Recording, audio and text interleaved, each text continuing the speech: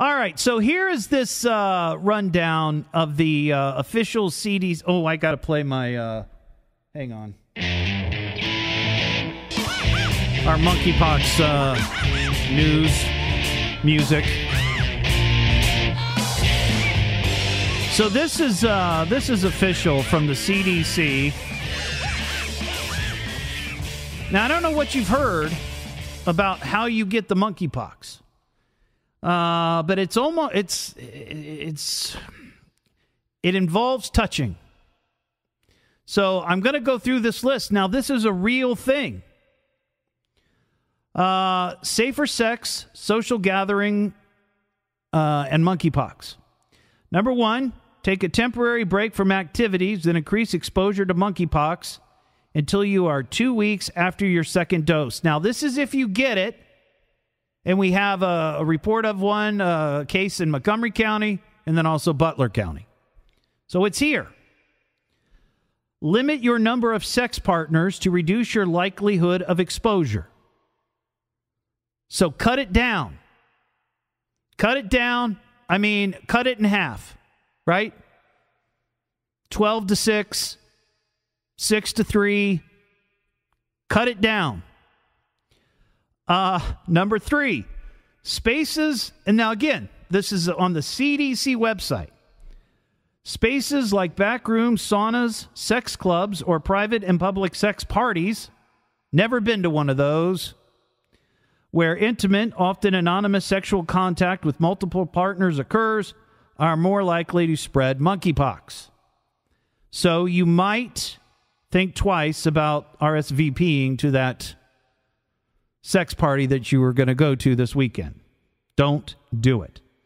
Condoms may protect the entry points from exposure to monkeypox. However, condoms alone may not prevent all exposures to monkeypox, since the rash can occur anywhere on the body. Latex gloves might also reduce the possibility of exposure. So, if you're not willing to give up the fun, make sure that you're protected down below and on your hands. Next on the list, avoid kissing or exchanging spit. Not a good idea. Pleasure yourself together at a distance without touching each other and without touching any rash. So, I'm not going to go into that any further. Here's one. Consider having virtual sex with no in-person contact. So we all know what virtual sex is, but they emphasize no in-person contact. Is there a way to have virtual sex and have personal contact? I mean, I don't. And here's my favorite.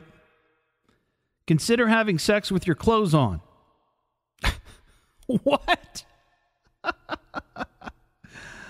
Leather or latex gear also provides a barrier to skin-to-skin contact.